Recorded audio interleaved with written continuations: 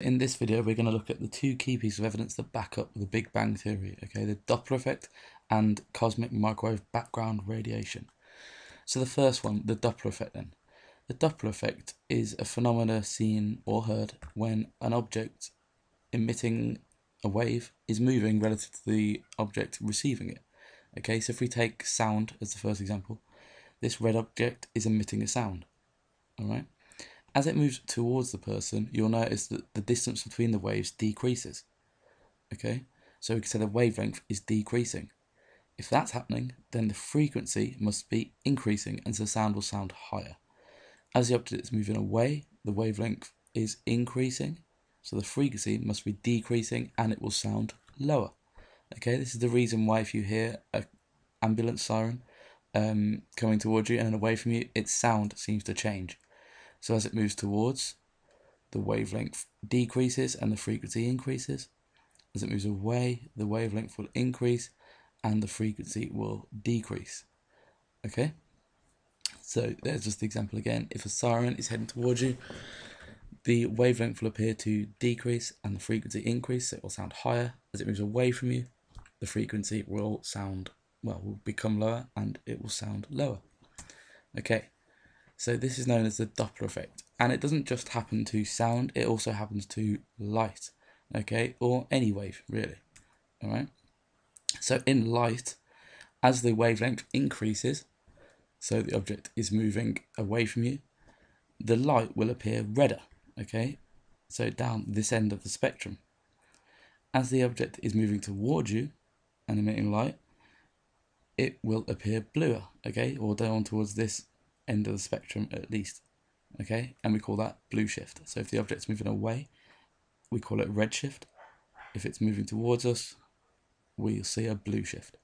All right, and this red shift is the first key piece of evidence to back up the Big Bang Theory, okay, as we can see that all, or pretty much all of the galaxies are redshifted. That means all of the galaxies are moving away from us, and the further they are away, the faster they appear to be moving, because the redshift is increased.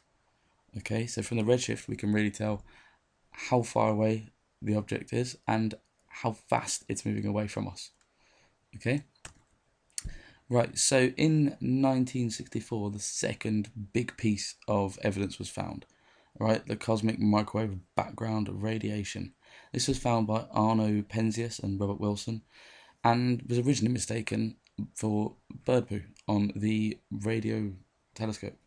Okay, so when they were looking into space, they noticed that there was a background or a fuzz behind everything they were seeing. Okay, and this is the remnants, this is the radiation left over from the Big Bang. And the only theory that exists to date that supports this and can explain the cosmic microwave background radiation is the Big Bang theory. In the 1950s, there was another theory that people believed could be true, called the steady state theory. And this was that galaxies were continually being made and moving apart from each other. Whereas the Big Bang theory says that all the galaxies were made at the same time, i.e. the start of the universe, and have all been moving away ever since. Okay, so the Big Bang theory looks a little something like this, whereas steady state is a bit more like this. Okay. So cosmic microwave background radiation is the only thing that really supports this. And this is what the cosmic microwave background radiation looks like. It's just really a haze of remnants of radiation left over from the Big Bang.